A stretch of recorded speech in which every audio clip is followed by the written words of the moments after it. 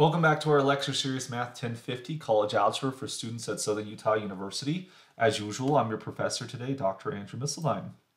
In the previous lecture, number 11, we learned about solving systems of linear equations using the substitution and/or elimination methods. But in those situations, we only focused on two equations and two unknowns. In this situation, we want to learn about how we can apply these techniques to solving systems of equations with three equations and three unknowns. So maybe we have like three linear equations involving the variables x, y, and z. How can we modify the techniques of substitution or elimination in that setting?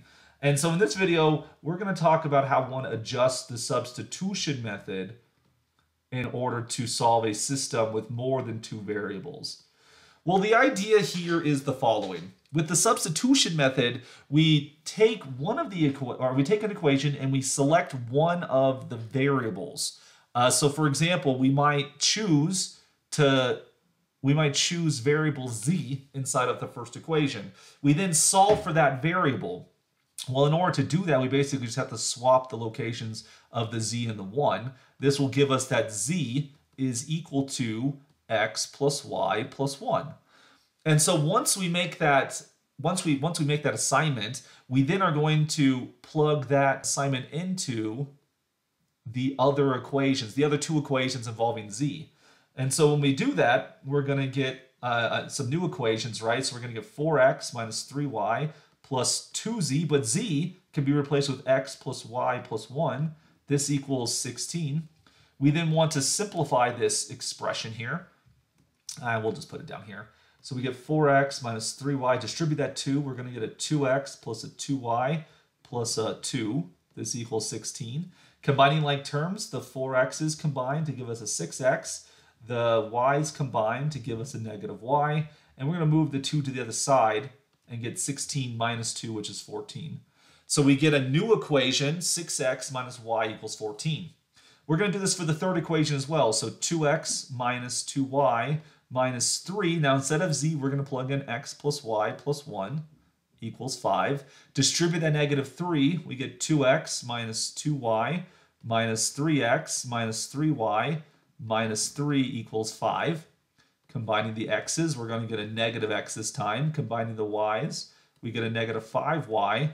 And then moving that 3 to the other side, that is, we add 3 to both sides, we get 5 plus 3, which is 8. And so now we have two equations that only involve x and y. So because of the substitution, z is now out of consideration. So we have this 6x minus y equals 14. And then we have a negative x minus 5y equals 8. And so now we have this smaller system that's only two equations and two unknowns. We have to then solve this system using either elimination or substitution. We could switch to elimination if we wanted to, but I'm gonna keep on using substitution just for the sake of it here.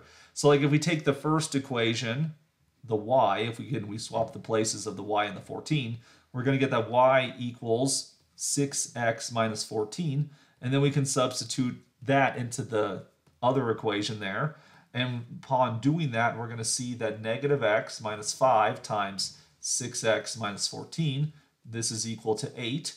Distribute that negative 5, you're going to get negative x minus 5 times 6 is a 30, so we get negative 30x. And then when you times the negative 5 times the 14, you're going to get positive 70, and this, of course, is equal to 8. Combining like terms, negative x and negative 30x will come together to give us negative 31x. When you move the 7 to the other side, you're going to get 8 minus 70, which is equal to negative 62, which fortunately for us, if you like integers, when you divide both sides by negative 31, you're going to get x is negative 62 over negative 31, which is just a positive 2. So now notice what we've done here. We've discovered that what x is, right? If we keep track of what we know so far, we see that x is equal to 2. Well, since x is equal to 2, we can substitute this back into the previous expression that only involved x and y, and therefore y is going to equal 6 times 2 minus 14. 6 and 2 gives us a 12, minus 14 is going to give us a negative 2. This is our y-coordinate. So we know the y-coordinate as negative 2. We know the x-coordinate as 2.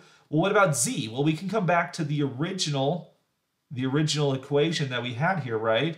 Remember, we solved z for z is equal to x plus y plus 1. Well, x we've discovered is now 2. Y we've discovered is now negative 2 plus 1. That adds up together just to be a 1 because the 2's will cancel there. And so putting this together, we find out our solution is going to be x is 2, y is negative 2, and z is 1. So using the substitution method, we can modify it for 3 equations, 3 unknowns. We could also do this for 4 equations, 4 unknowns, 5 equations, 5 unknowns, 6 by 6, 7 by 7, a million by a million. This technique can be adjusted to any number of equations and variables that we have present. Now, we're really not going to be doing stuff bigger than 3 by 3, but the idea is we see that we can generalize this technique for any number of variables present. And we can, of course, check to see if our solution is valid or not.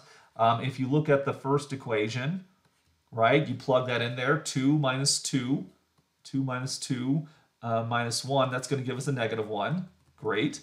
Plug it into the second equation here, you're going to get 4 times 2, which is 8. You're going to get negative 3 times negative 2, which is a positive 6. And then you're going to get 2 times 1, which is a 2.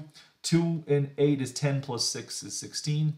And then lastly, when you look at this equation right here, 2 and 2 is 4. And then you get negative 2 times negative 2, which is another 4. And then you're going to get 3 times 1, which that's you get negative 3 right there. 8 minus 3 is in fact 5. So we have the legitimate solution to the system of equations, and we found this using substitution.